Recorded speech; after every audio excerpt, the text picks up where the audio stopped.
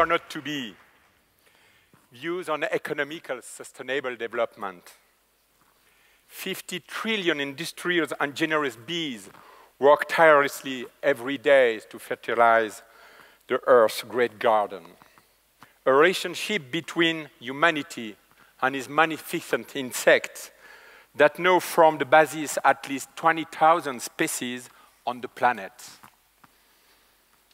The best known is the Apis mellifera, which provides us a supply of honey from which humanity reaps a number of benefits. The impact of demographic growth on the environment is such that the biodiversity of our ecosystem is shrinking by the way. For as long as these affect plants that are ostensibly of no use, or animals that are not potential food for humans, no one raises an eyebrow. However, bees are a very different proposition. These insects allow us to feed ourselves. Albert Einstein noted that mankind would have only a few years to live if the bee were to disappear. Is it right or not? I don't know, but the fact is this one. Because these prime foragers is indispensable for pollination, and therefore for the reproduction of flowers and many plants from which we feed ourselves. The bee is more an important indicator of the health of our planet. And here precisely, there can be no doubt for years. A weakening and dying of bees colonies have been observed in many countries. Indicators are telling us that something is happening and that immediate action is no matter of urgency. The space occupied by humanity is finite. Yet, for you, for everyone, in terms of creative invention, is infinite. Since the space available to us, the only boundaries we face are those of our making. It is why I think this space, created 4.57 billion years ago, that humanity must reconstruct its present, because it's very much our present that's in danger.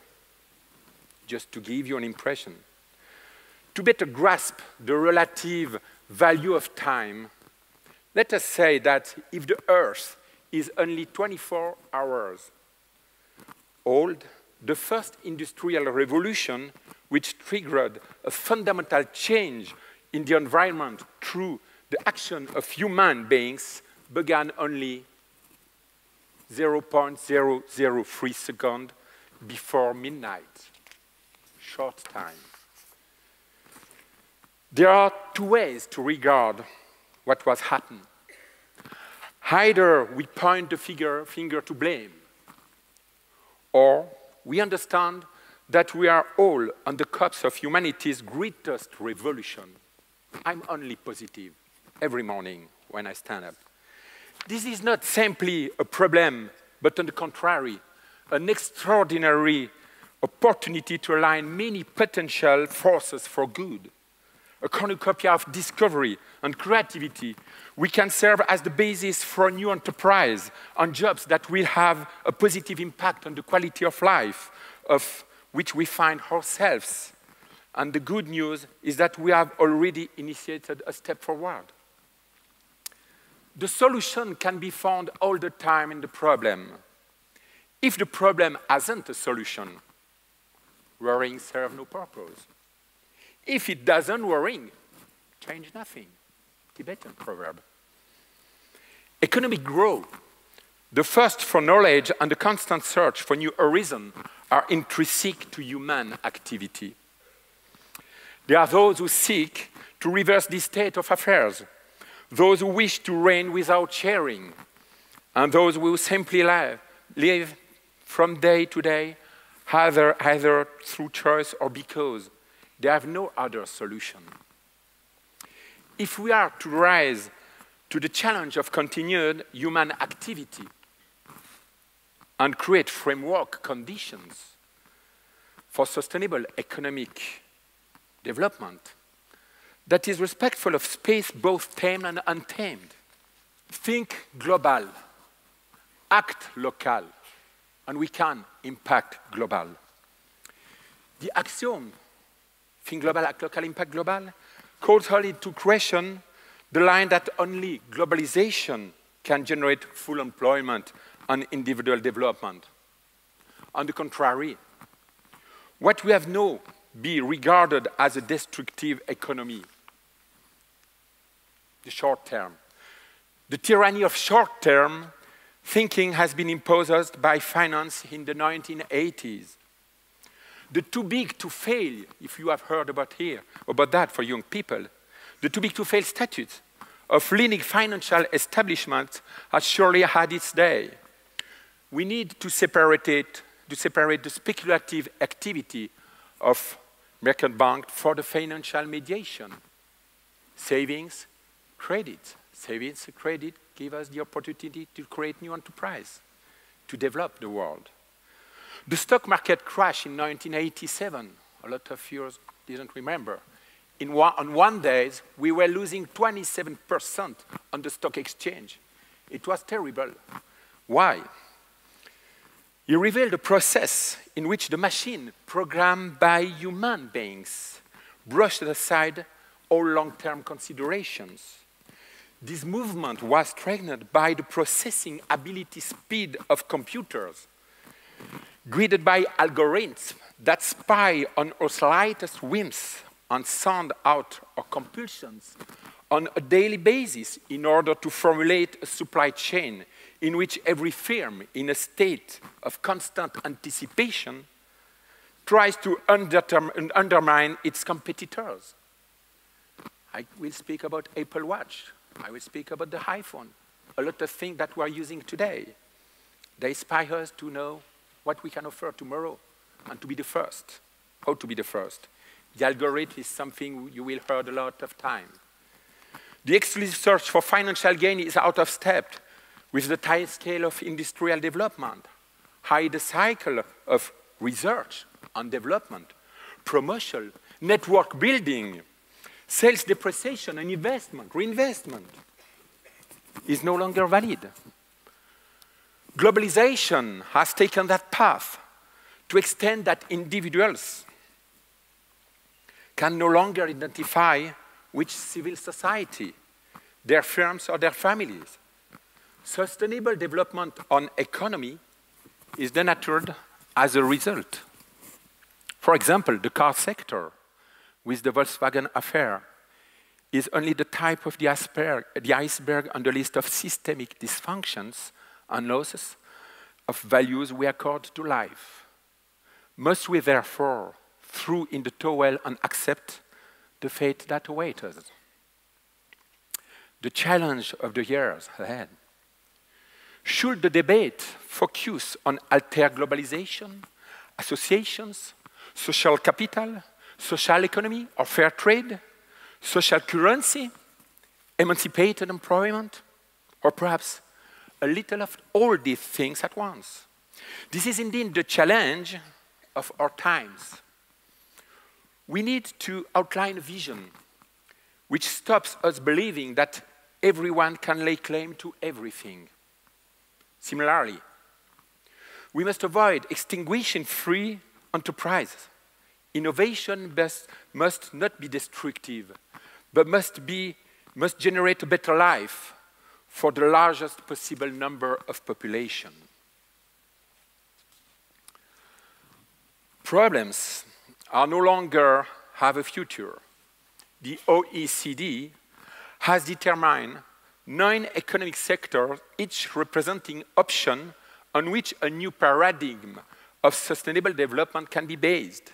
They include all aspects relating ecological material, waste management, renewable energy, environmental chemistry, environmental biology, energy efficiency, ecological transportation, environmental consultancy.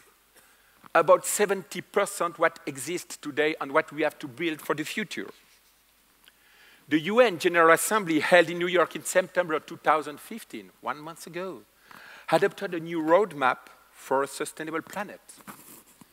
17 objectives in terms of sustainable development will make it possible to build a future for 8.5 million inhabitants expected to populate our planet. We were, 150th century, 1 billion people. When I was born, we were 1.5 billion people. We were expecting 8.5 for soon. 15 years after adopting the Millennium Development Basis, major progress has been achieved. Particularly interesting, having a number of uneducated school-age children, reducing extreme poverty, those living with less than $1.25 a day, by more than 50% down from 1.9 billion people in 1990 to 836 million in 2015. But you imagine 836 million, what it represents 150 years ago. It's also huge today. Economic development has played an important role in that, notably in China, for which 99% of its population benefit from basic health insurance in 2012, compared to only 60% 8 years previously. The objective of sustainable development go beyond simply enumerating the need for a change of paradigm. They require also to take stock of humanity grips on the planet, its level of development, and its impact on all living things. I said all living things. They also represent the potential to deploy a type of economic development that gives humanity path it can follow to unite the basis of a shared objective on a single destiny. According to the financial means at their disposal, it is why I think the power of government, firms, institutions, and individuals to invest judiciously in sustainable firms, institutions, and individuals to invest judiciously in sustainable and human industrial economic development. This approach must show respect for the distinctive features that make up our social biodiversity for the common good.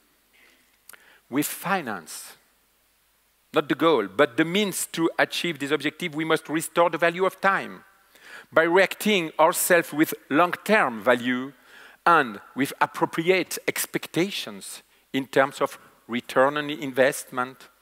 We will be able to recreate framework conditions that will influence the quality of work, health, individual well-being, life standards, social development, good application of statutes, budgets, and naturally meets the goal of the UN. Awareness of this at a time when we many are casting doubt on economic growth will inevitably provide a lever which will improve the quality of life generally in the time we have at our disposal in our current state of affairs.